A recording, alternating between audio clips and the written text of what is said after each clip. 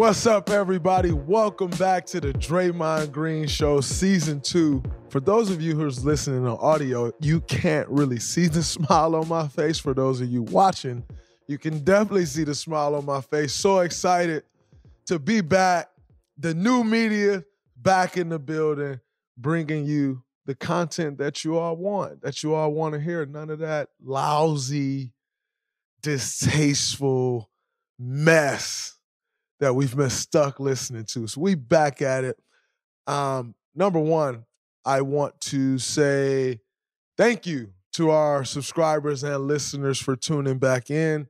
And I apologize to our subscribers and listeners for the long delay. Before I get into anything else, let's get straight into the delay. Number one, contractual obligations.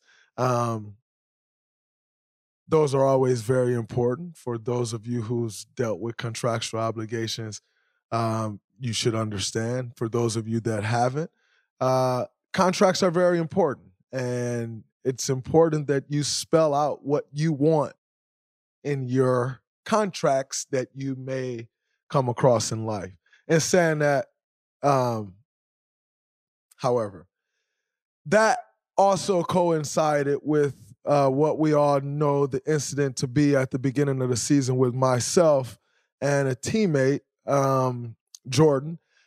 And quite frankly, if I'm being 100% honest, Jackson and I, we recorded an episode right after. And I know everyone was looking for it. Everyone wanted to hear it. And quite frankly, I wanted to allow you the chance to hear what I had to say. I wanted to allow you the chance to kind of take a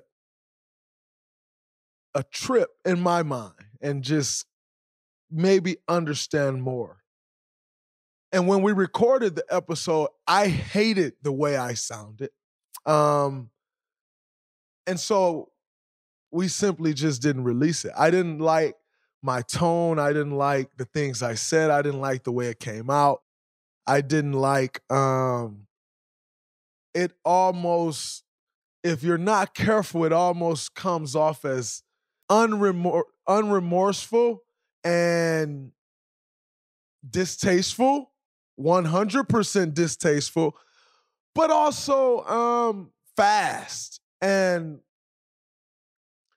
what do I mean by fast? Quite frankly, I'm not big into saying things or doing things and then run into my show because it's going to get more ratings. Like, I don't really like that game. That's the old media. I don't play that game. I'm not very interested in that. I think there's a time to speak. And, you know, if the opportunity is there, I'm going to speak. I'm never going to shy away from a topic. But the thing that I had to take into consideration with that is, number one, someone else was affected.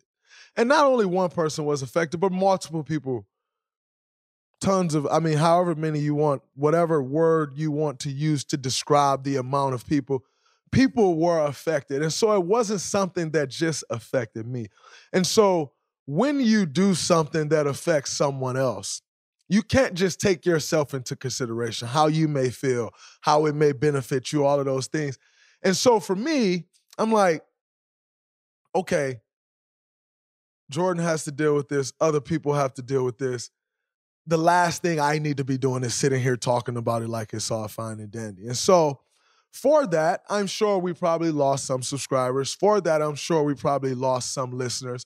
But quite frankly, if that is the case, I'd rather work my butt off and get those listeners and subscribers back and plus more and do it the right way than distastefully saying whatever I can say, tweeting whatever I can tweet, like the old fart does. And then run into my show knowing that everyone's going to want to hear what I have to say and ratings skying through the roof. Like, that's fake because they don't want to hear you tomorrow, because tomorrow you can't talk about the garbage that you did the day before to create your storyline, to create your headline, and then run and talk about it because you know everybody's listening.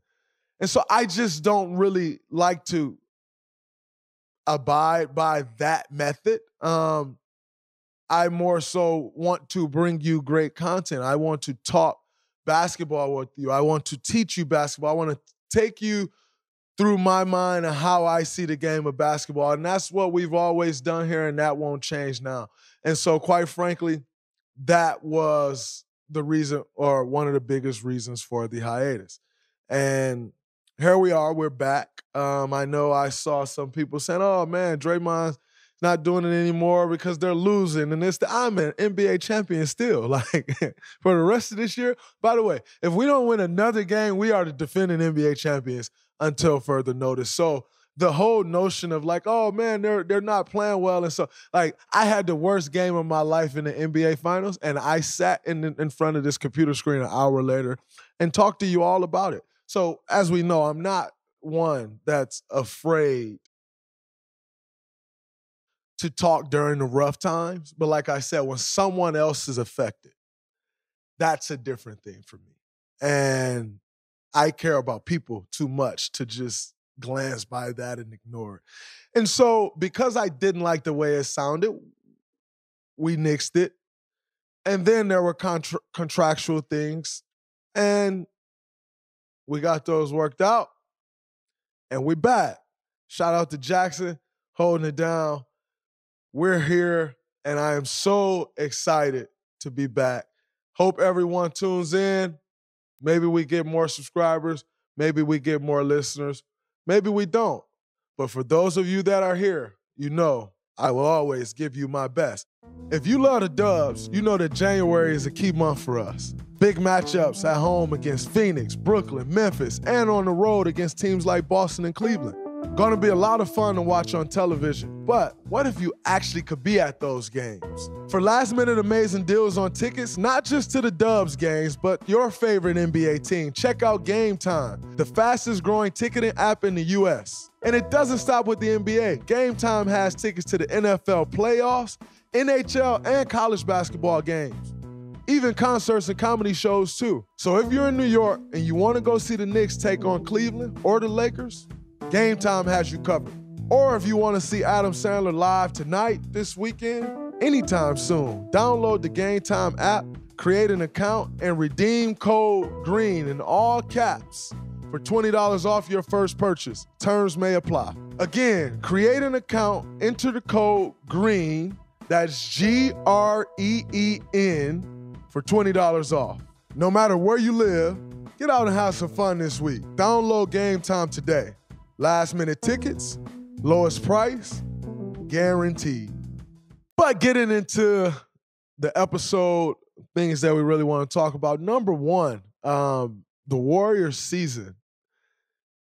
Our season is a little weird, as you know. Best record in the league at home at 17-2, which is incredible.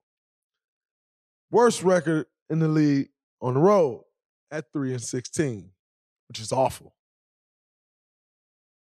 What do you make of that? Well, let's see.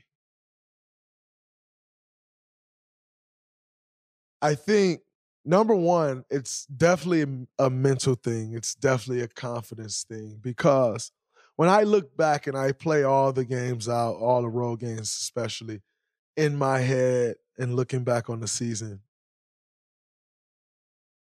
you give a game away at Orlando, give a game away at Charlotte. New Orleans, both New Orleans games, none of us played. I mean, not none of us guys played, but most starters didn't play. Loom maybe played a few minutes. Younger guys played, and no knock to our younger guys. But it's difficult to win on the road as it is, as you can see in our record. Down 4 or 5 of your top 9 rotational work, it's tough. And so, not their fault, but you add those games in. You get a back-to-back in Brooklyn, which no one really plays in. That's 5 of the 16 losses. Detroit Pistons, we gave that one away. Although they played well, can't take nothing away from the Pistons in Detroit. Played well, but we kind of gave that one away.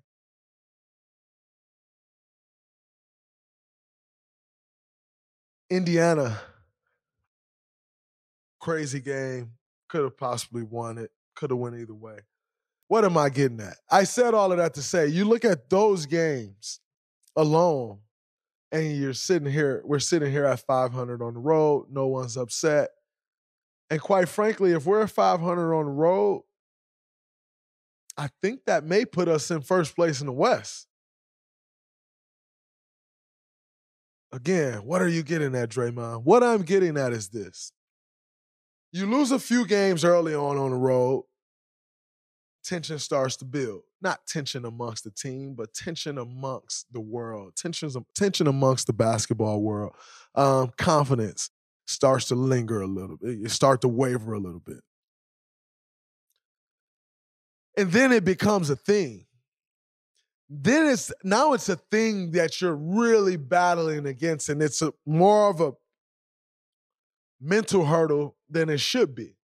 And so when I look at our team on the road and our team at home, it's two different teams, but it's not. And here's why.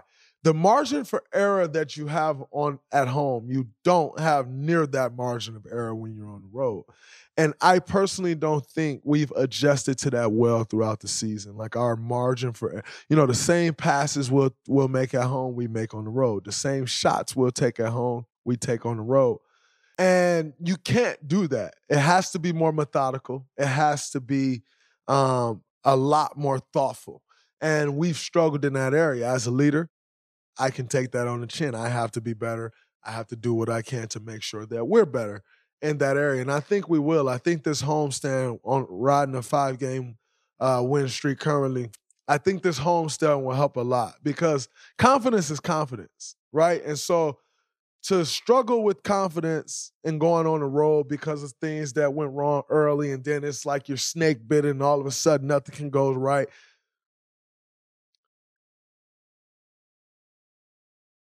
And winning at home, like I said, 5-0 to start this road trip. By the time you hear this episode, it should be 6-0. I mean, to start this homestand, not road trip. You build up the confidence, and now you go on a road. You go on a road with a different mindset. You go on a road with the mindset that you need to win road games. And so I think we're building towards that. But most importantly, home and road, you can make something out of that because it is something. It's a big deal. But I make more of this team is starting to find its identity. And for me, that's more important than what the home record says right now and what the road record says right now. Over the last 5 games, I think this team is truly starting to build an identity. And every great team has an identity. When you walk in the gym, you know that team is going to do X, Y, and Z. We haven't had that all year. We have not had an identity. And I think it takes time to build an identity, some longer than others. I think we're starting to build an identity. And that is huge. Be that we're missing Steph Curry, we're missing Andrew Wiggins, we're missing Andre Iguodala, we're missing JaMychal Green, we're missing James Wiseman now, we're missing Jonathan Kuminga now. Building an identity, and when those guys come back in and you've built an identity, then that allows you to. And we're right in a position to do that. I think we're 4.5 games or something out of first place, which is crazy in itself that we're that close to first place. And quite frankly, we've been awful this year. And so that's a bit exciting, if you will, for us, because now that we're starting to really right this ship, you still have a chance at everything that you could possibly want to do. Now, I said a couple weeks ago in my interview, I said we're very fragile right now. And don't get it twisted. Like, it's still super fragile. And it's not that, the team is something going on in the team. No, these seasons, the NBA, it's very fragile. And building something great, it's very fragile. Anyone who's ever built anything great will tell you all it takes is one wrong thing to tear the whole thing down. And so it's still very fragile, but we're working through that. And I think it's is starting to turn that corner for us. And so, do I make much out of the struggles? No. I'm not overly worried about them. But like I said, I will say to you, it's something. It's not just nothing. It's not a big deal. No, it is a big deal. But as someone who's won plenty road games in this league, I know what it takes. I know we know what it takes. And I have all the faith that we will do it. We will do what we need to do to get it to where it needs to go. And so, no, I'm not worried about it. But I'm also not dismissing it and saying it's nothing. It's something, and but it's simply just a hurdle that we have to climb. It's nothing bigger, nothing less. It's a hurdle that this team has faced that we have to work and get over. And I have no doubt in my mind that we will do that. In saying that, this 5-game win streak obviously has been without Steph Curry. How have we been able to do it? Well, I think the ball movement has been really good. Our ball movement is largely predicated on Steph's movement because he's always moving. And obviously, we're always trying to find him, and you're cutting and you're pinning in. And it's great for the ball movement. Steve always preaches how important ball movement is just to the aura of the team, how guys feel, second by second, minute by minute, because that can change quickly in games. And so just preaching to what the ball movement does for a team. And quite frankly, with Steph being out, it's different than with Steph on the floor. How have we been able to win 5 games in a row? Without Steph, I'll tell you how we've been able to do it. The ball has been moving. The defensive end has been absolutely amazing. Now, we have had lulls in some of these games where the defense goes to complete but the thing that I like that I've been seeing is no matter how bad it goes, you look around and everybody's standing there 10 toes down. Everybody's standing there looking like, all right, here we go. Like, let's lock up. Let's get some stops. We go down and get some buckets. And to build confidence like that, it's almost an arrogance. But quite frankly, this team hasn't done nothing for arrogance. So in turn, it's a belief. And it's a belief in self. It's a belief in what we're capable of. It's a belief in our defensive abilities. It's a belief in thinking and knowing that we can shut someone's water off. And because we've been able to do that, not having huge turnover games, you always give yourself a chance to win.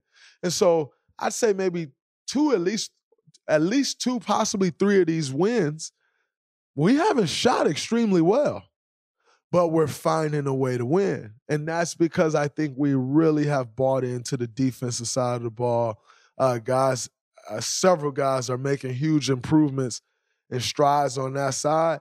I think obviously the one that we all have highlighted, it's unfortunate that he's out now, is Jonathan Kuminga. Just the strides that he's taken on the defensive end, the role that he's taken on. He's coming in, he's picking up, who's your favorite point guard? Trae Young? Obviously, Trae played last night. Jonathan didn't play, but he's picking your favorite point guard up full court. At 6'8", 225 pounds, he's picking your favorite point guard up full court and is not missing a step. What Kuminga has done and his growth on that side of the basketball is absolutely important.